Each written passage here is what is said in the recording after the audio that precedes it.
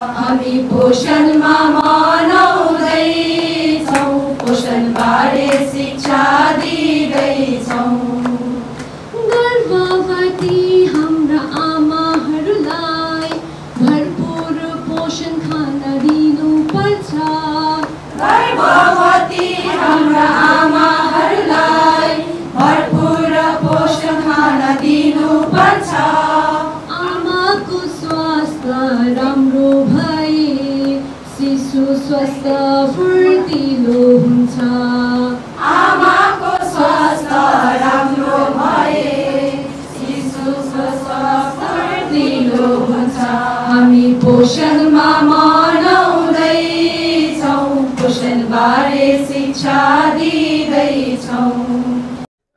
म चाहिँ नेहा छेत्री, म चाहिँ यहाँ पाक्योङ रुरल प्रोजेक्टको पाक्योङ जोन 2 को सुपरभाइजर छु अहिले आइसिडिएसमा। पोषण भनेको चाहिँ नि हाम्रो यो पोषणमा चाहिँ 2018 मार्च 8 मा चाहिँ हाम्रो माननीय प्रधानमन्त्रीले चाहिँ लन्च गर्नुभएको, जसमा चाहिँ हाम्रो टार्गेट चाहिँ के छ भने अब देशमा हामीले हाम्रो भारतलाई एकदमै बेसी कुपोषण भएर देख्यो। हामीले कुपोषण भएको देखेर चाहिँ कुपोषण मुक्त भारत बनाउनुको लागि, म्यालन्युट्रिसन हटाउनु लागि र प्रेग्नेन्ट वुमन, ल्याक्टेटिङ मदर्स र नानीहरूमा अनि एडोलेसेन्ट गर्ल्सहरूमा चाहिँ हामीले एनिमियालाई हटाउनुको लागि चाहिँ हामीले जन आन्दोलन गरिरहेको छौँ, जुन चाहिँ हामीले 2018 देखि अहिलेसम्म एभ्री इयर हामीले पोषणमा चाहिँ सेप्टेम्बर मन्थलाई चाहिँ अल ओभर द मन्थ हामीले 1 सेप्टेम्बर टु 30 सेप्टेम्बर चाहिँ एभ्री इयर हामीले सेलिब्रेट गर्दछौँ। मेरो अन्डरमा चाहिँ अहिले 22 वटा आइसिडिएसहरू छ अनि अल ओभर द 22 आइसिडिएस हामीले के गर्छौँ भन्दाखेरि पोषणको लागि नानीहरूको लागि हामीले टेक होम रासन दिन्छौँ, सप्लिमेन्ट्री न्युट्रिसन प्रोभाइड गर्छौँ आइसिडिएसमा आउँदाखेरि,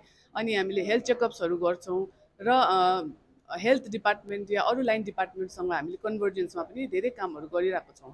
मलाई चाहिँ लाग्छ निकै अवेर हुनुहुन्छ, बिकज हामीले एभ्री इयर यो पोषणमा मात्रै फोकस गर्दा होइन, एभ्री टाइम जति पनि हाम्रो आइसिडिएसमा प्रोग्राम्सहरू हुन्छ र जति पनि नानीहरू बेनिफिसियरिजहरूलाई ल्याउनुहुन्छ आइसिडिएसमा, त्यो टाइममा पनि हामीले यो मेसेजहरू चाहिँ दिनै रहेको छौँ। अन्डर न्युट्रिसन, म्यालन्युट्रिसनलाई हटाउनु, ग्रोथ मोनिटरिङ, नानीको ग्रोथ कस्तो पाराले हुँदैछ, उसको हाइट र वेट उसको एजको अकर्डिङ छ कि छैन, नानीले पोषणयुक्त खाना खाएको छ कि छैन, यो सबै हामीले मेसेज एभ्री टाइम दिनै रहेको छौँ र मलाई लाग्छ कि मासेसमा पनि यो मेसेज एकदमै राम्रोसँगले पुगिसकेको छ। तिपुल आइसिडिएस सेन्टर हो यो। मेरो नाम यशोदा सापकोटा। यो पोषणमा चाहिँ हामी महिनाभरिको मनाउँछौँ।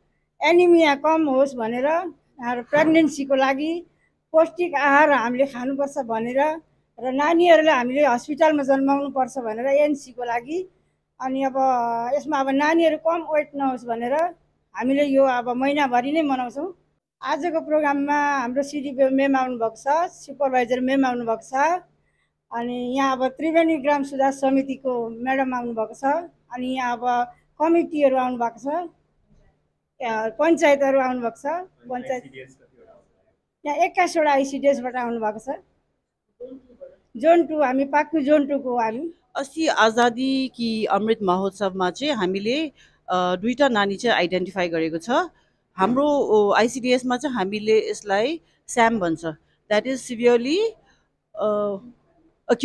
severe acute malnutrition. So two children have been identified, and what we've done is we've taken these children for medical checkup. No, first of all we went for home visit, and then we measured their weight, their height, everything, and according to that we identified them as SAM children.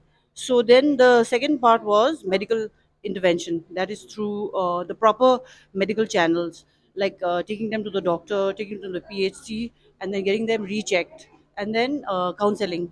Counseling is very important in our ICDS. We have to give them the proper guidance, like as to how to increase the weight of the baby, and through like not force feeding but gradual. The child has to gradually improve. So as of now, both children they're showing improvement with our intervention, and from our department we've given them special food. That is special food just for SAM children.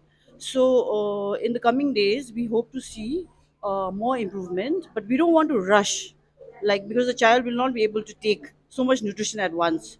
So we are taking baby steps, and hopefully by in a couple of months the child is going to go reach the normal thing. So that was the target set for Pakyong district among 75 districts all over India, and we managed to cross our target by identifying 2 children, whereas the target was just one.